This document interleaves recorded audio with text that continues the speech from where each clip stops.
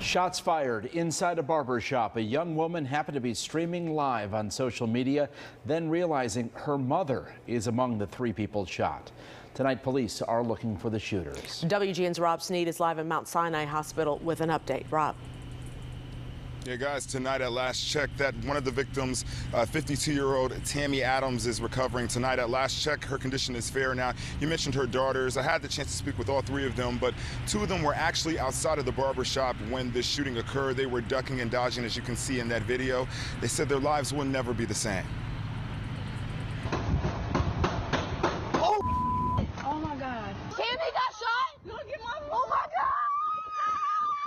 And just like that, a Facebook Live captured a shooting and a daughter's shock after she found out her mother, Tammy Adams, was one of the 3 victims shot inside of MVP Cuts Barbershop on Northwestern Avenue.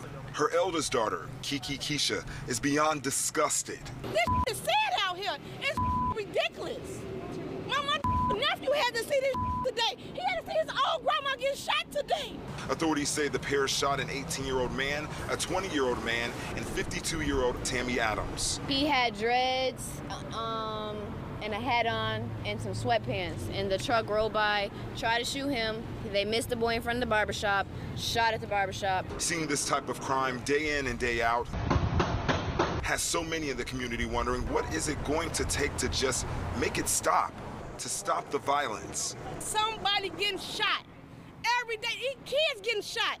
These kids can't even grow up. It's up out here. And tonight, Chicago police are searching for the 2 gunmen involved in this shooting. Anyone with any information is encouraged to contact police. Reporting live at Mount Sinai, Rob Sneed, WGN News. Thank you, Rob.